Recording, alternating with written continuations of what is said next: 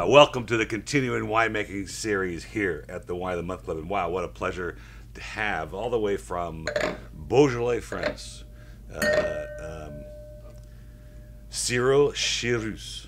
That's it. C'est bon? C'est bon. Merci. Boy, what an opportunity to taste some wonderful, wonderful wines from Chateau de Jacques because, well, I'm going out that way in a couple of months, so we're excited to swing up from Lyon and maybe check things out. So how long have you been doing this at Chateau de Jacques, and what's your background? Tell me about your history of winemaking. I am the winemaker in Château de Jacques since 10 years now. 10 years, wow. I began in Beaujolais in 2006. I basically studied enology, winemaking and wine growing in the south of France. I am not at all from Beaujolais, but I'm convinced that is very interesting things to do there. Yes. Beaujolais had a very successful time in its history. Nowadays it's sometimes a bit more complicated, but we are very happy to be a part of that new Beaujolais history. So the winemaking, you studied at a university down in the south of France, and then you were in Montpellier. I think we discussed that a little bit. What were you doing there? I studied both winemaking and wine growing. So this was a 3 years study, but this was mainly courses. That means that sure, my first years in Beaujolais were really useful to see clearly what was the wine growing. Yes. I mean pruning and all this stuff, and the winemaking.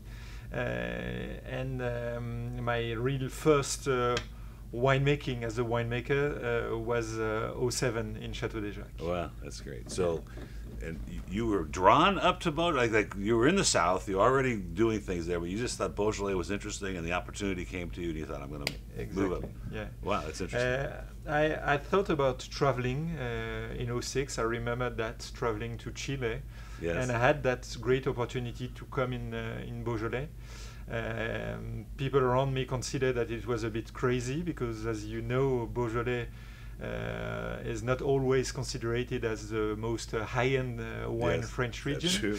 And I took that opportunity, and I'm very happy to be in Beaujolais since that time. Well, we're going to come see you because I'm on this voyage, a voyage gastronomique.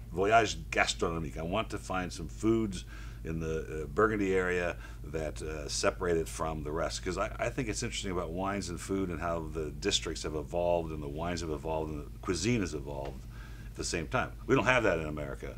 California is, we don't have indigenous foods, we don't have indigenous grapes, we don't have indigenous wine, and I want to see this stuff in France. So tell me about this aligoté, because I could have sworn it was Chardonnay.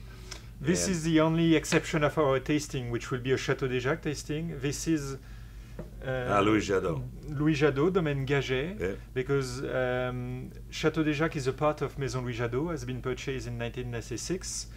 And this Bouzeron is a part of Maison Louis Jadot as well. And I thought it was interesting to let you discover that wine before the Château de Jacques wine, because with that range, you discover probably the most unknown grape of Burgundy. Yes. Aligoté there and Gamay there. Bouzeron is very interesting because it's the only village all around Burgundy that is dedicated to Aligoté. Yeah, that is interesting. And this is interesting because we have a philosophy there for the Bouzeron, for the winemaking, I mean, which is quite original. Often Bouzeron and Aligoté mainly are made in a very fruity way. We like to use a winemaking that is close to the one we use for the Chardonnay grape. That means that that particular Aligoté was vinified in old French oak barrels. Wow. Okay, so you were talking about the DNA a little bit about the grapes in Chardonnay. It's possible that you think that some of the DNA from Aligoté, was that one of the grapes we were talking about? Yeah. In fact, all the grapes you will find in Burgundy are connected, and the father of all the grape is the Pinot Noir. Yeah. Pinot Noir plus the Gouais Blanc gave Aligoté, Chardonnay, and Gamay as well. Okay, all right. That means that Gamay, Aligoté, and Chardonnay are like brother or Yes, sisters. I get it. That's interesting. Okay, so no wonder I was a little confused when I tasted the wine because it's got all the expression of a Chardonnay. But so is it the only district in Burgundy that is committed to Aligoté? No, you grow it anywhere. You know that you will find easily some Aligoté in Burgundy, but often in the regional level, Bourgogne Aligoté, often in a quite fruity, easy to drink, and very fresh and crispy way. Our philosophy about Aligoté is to show that Aligoté can be very serious on that particular village, because Bouzeron is probably the best terroir, the best marriage for the Aligoté grape. And what is interesting as well is that you are tasting now a 2013 vintage. We never associate Aligoté with aging, but you're tasting a 5 years old Aligoté, which is, as you can see, very fresh. Yeah, it's very fresh. And it was very expressive and very elegant, actually, considering that it has enough acid to carry it through all these years. But I would never guess that it's a 13. Green apples, the color is amazing, too. I love this sort of chartreuse. Simply show you that Aligoté is a very interesting and serious grape if you let it express itself on its best terroir with a very classical winemaking, because the winemaking and the aging we use for that particular one is exactly the same we use for the best single vineyards of Chardonnay. Wow.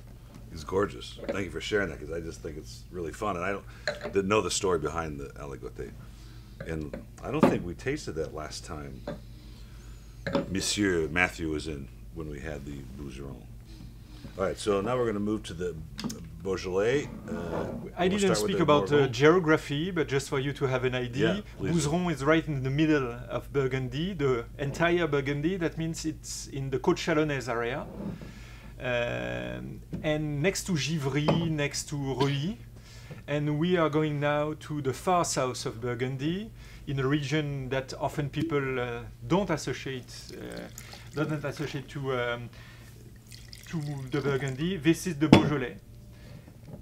As I said, this is Morgon 2014. As I said, Maison Louis Jadot has always been very involved in the Beaujolais area, probably since the end of the 19th century.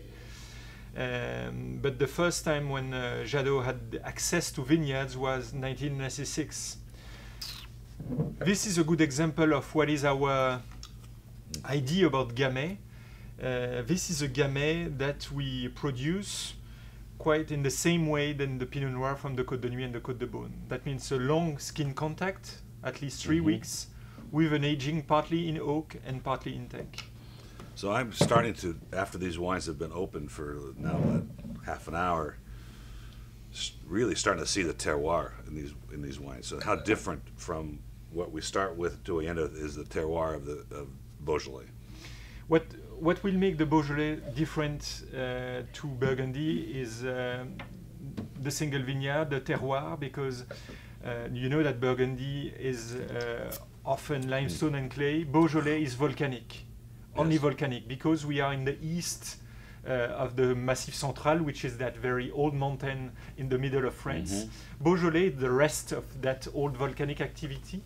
And what will make the difference within the Cru Beaujolais will be the nature of that volcanic stone. You can have a classical rest of outside volcanic activity, which gave granite, pure pink granite, that will be typical of Fleury, Moulin à Vent, and the main part of the Cru Beaujolais. And sometimes you have the rest of a submarine volcanic activity, which gave blue stone, like schist. The real name is diorite. Diorite, right. And this is typical of Morgon in the Côte du Py, Côte de Brouilly, and Juliena. And that will explain to you why these three areas are totally different than the other. And this is as complex a Morgon I've had. And the more it sits in the glass, the more interesting it gets. Yeah. Is that typical of that area and the vintage?